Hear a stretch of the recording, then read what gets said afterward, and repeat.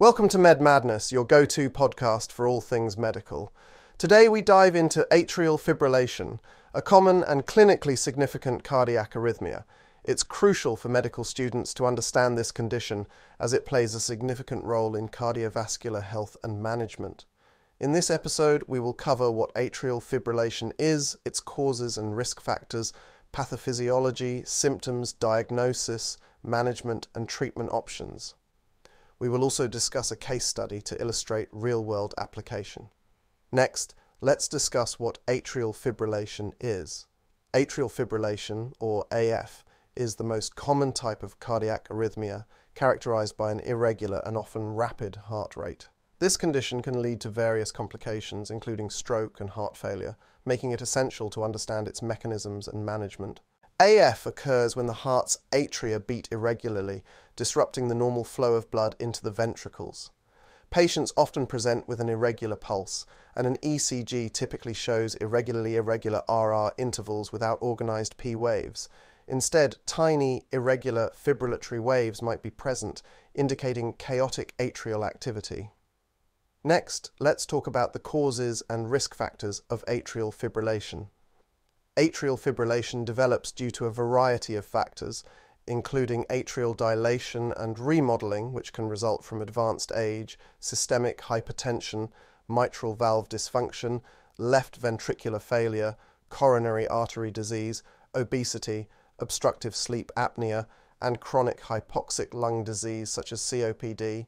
There are also triggers of increased automaticity such as hypothyroidism, excessive alcohol use, increased sympathetic tone, acute illnesses like sepsis, pulmonary embolism, myocardial infarction, cardiac surgery, and sympathomimetic drugs like cocaine.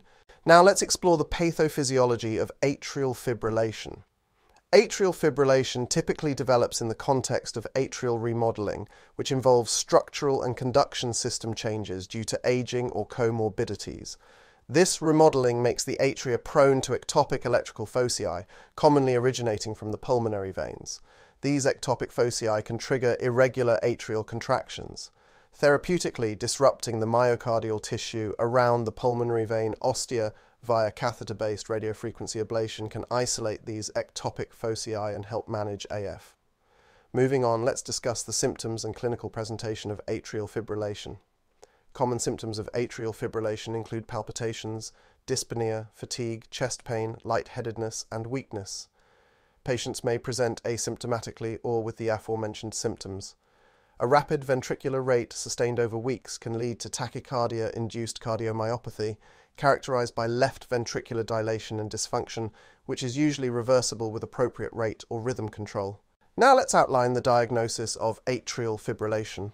Diagnosing atrial fibrillation involves several methods, including clinical examination, where an irregular pulse and auscultation are noted, electrocardiogram or ECG, which shows irregular RR intervals and absence of organized P waves, ambulatory ECG monitoring for intermittent arrhythmias, echocardiogram to assess underlying structural heart disease, laboratory tests such as serum, TSH, and free T4 to rule out hypothyroidism, and the CHA2-DS2-VS score to assess thromboembolic risk.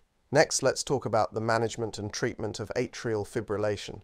Treatment for atrial fibrillation focuses on rate or rhythm control and prevention of thromboembolism.